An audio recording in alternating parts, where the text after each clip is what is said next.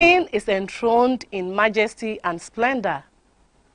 We come before him to adore him and to pledge our allegiance to him as we celebrate the last Sunday of the liturgical year, the feast of Christ the King. Lord Jesus, be the King and center of our hearts. We surrender our hearts to you. Rule over our lives. Cherished beloved viewers, welcome to the royal edition of Laudate Dominum. I am Philomena Esi Esuman, your presenter.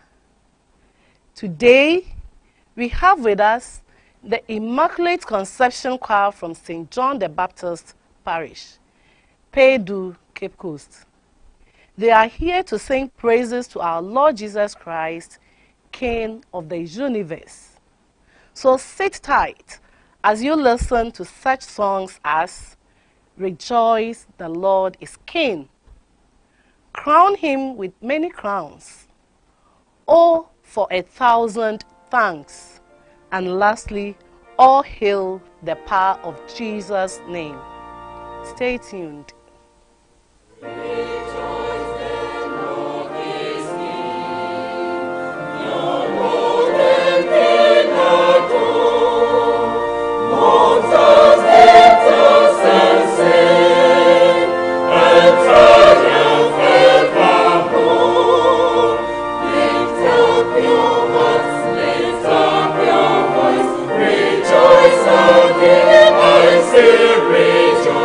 Rejoice again.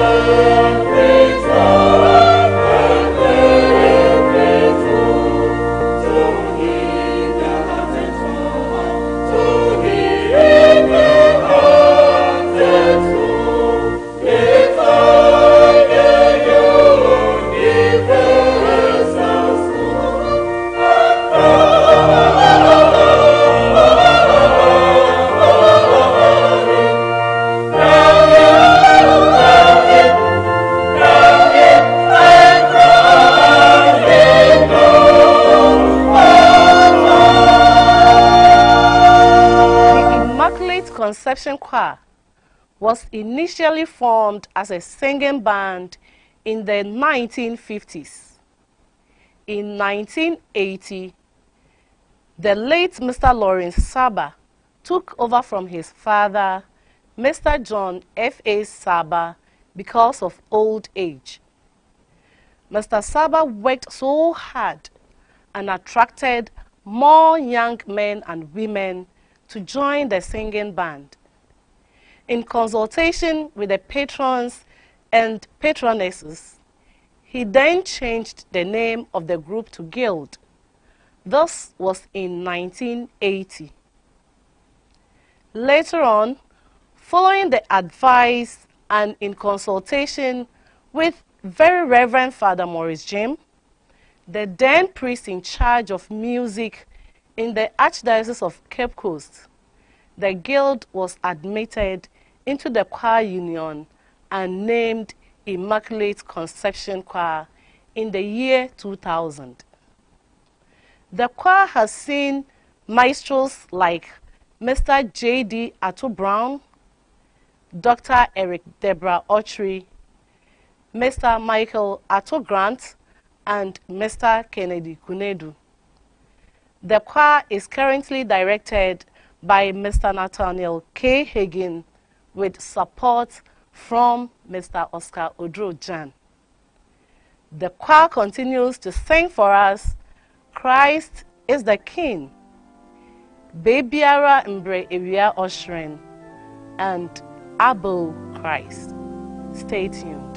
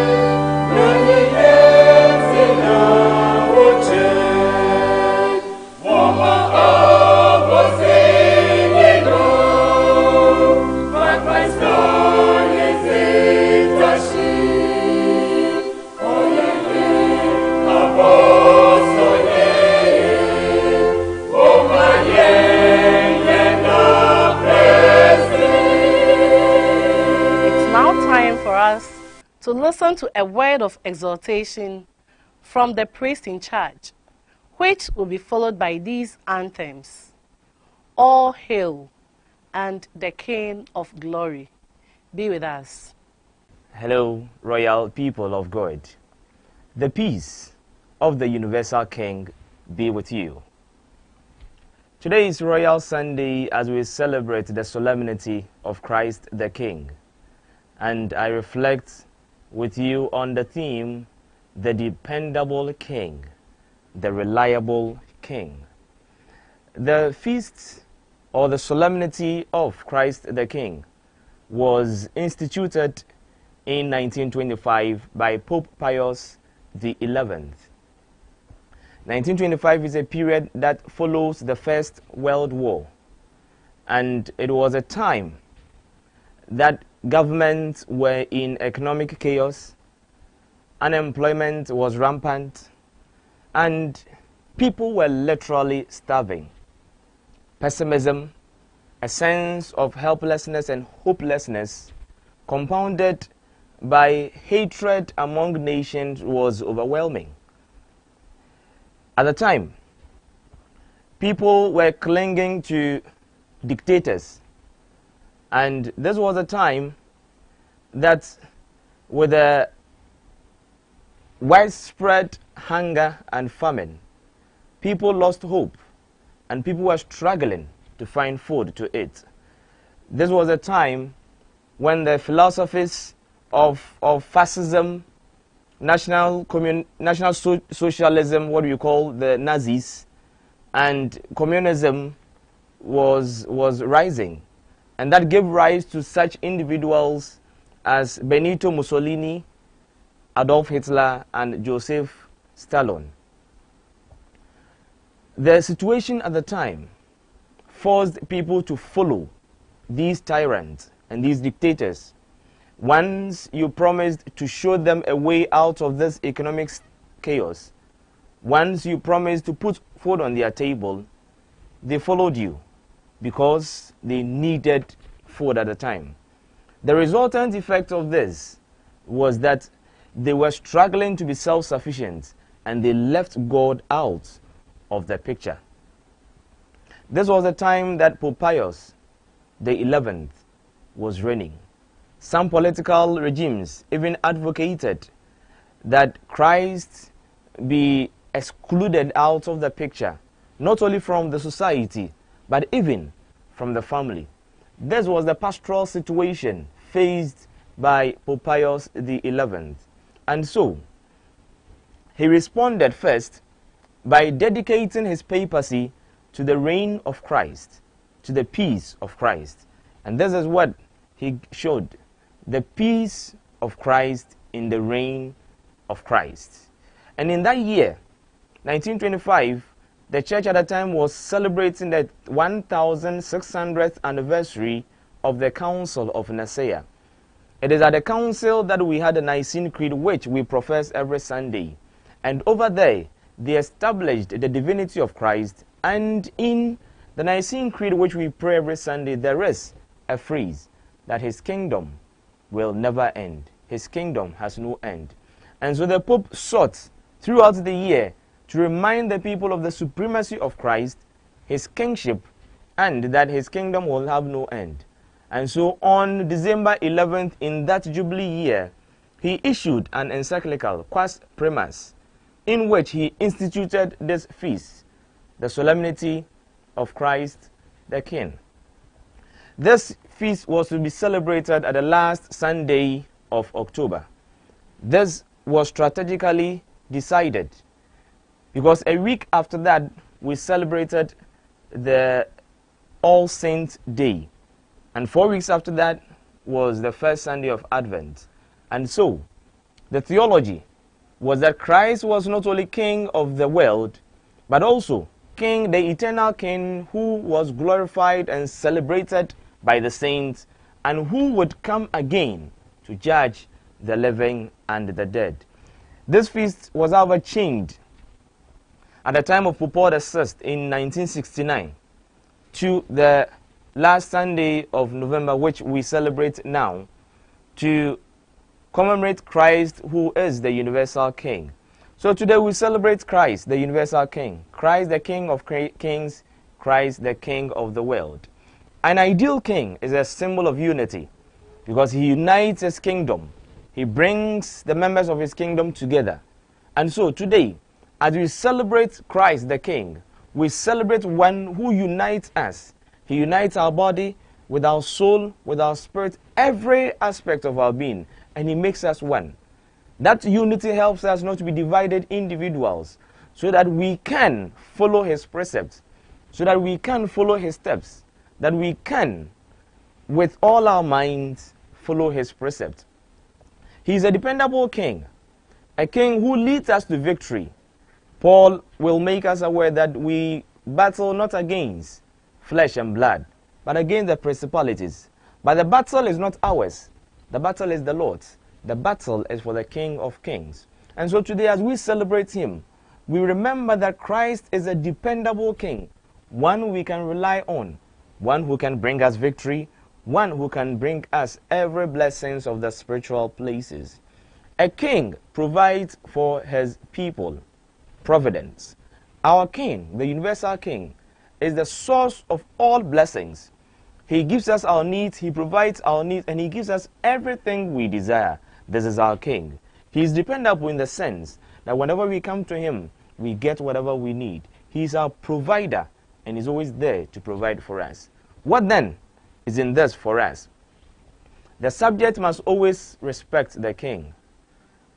And so today, as we celebrate Christ the King, we come to pay allegiance to him. We come to respect him. We come to obey his precepts. We come to show how submissive we are to him. We come to adore him, and we come to venerate him as the universal king. My dear friends in Christ, as we celebrate Christ the King, remember that Christ is there for you. Christ will provide for you. Christ will protect you because he is the King who is our protector. He will provide for you all our needs. He will be with us, and he will unite every division in us, so that with a peace of mind, we can follow him and do his work. My dear friend, if Christ is not the king of your heart, then today, take Christ and enthrone him in your heart. Enthrone Christ in your family. Enthrone Christ in your marriage. Enthrone Christ in your work, for success to be your portion, for victory to be your portion, for joy to be your portion. May Christ reign in your heart today. May Christ reign in your marriage today. May Christ be your source of protection today. May Christ be with you and grant you victory in everything that you do. May God bless and keep you. Amen. Hail the Lord of hosts.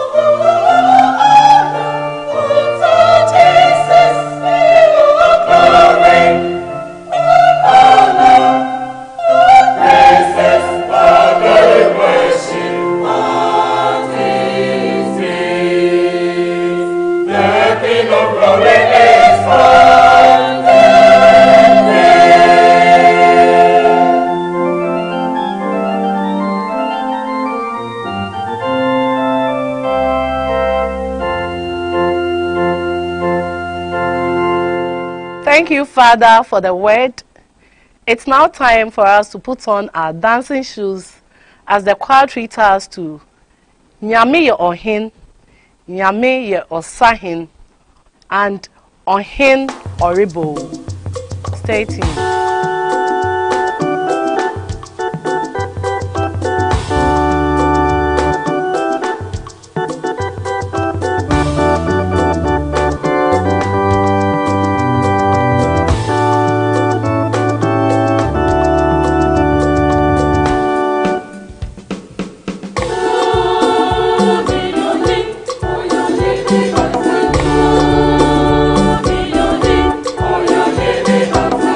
Oh,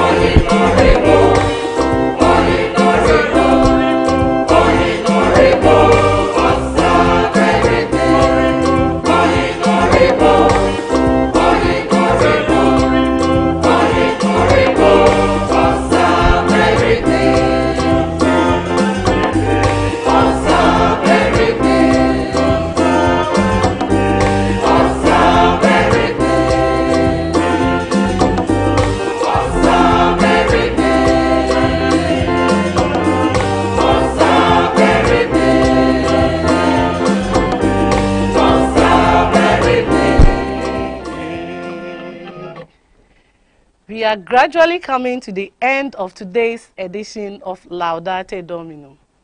So viewers, why don't you also pick your handkerchief and put on your dancing shoes as you will join the choir in singing these danceables.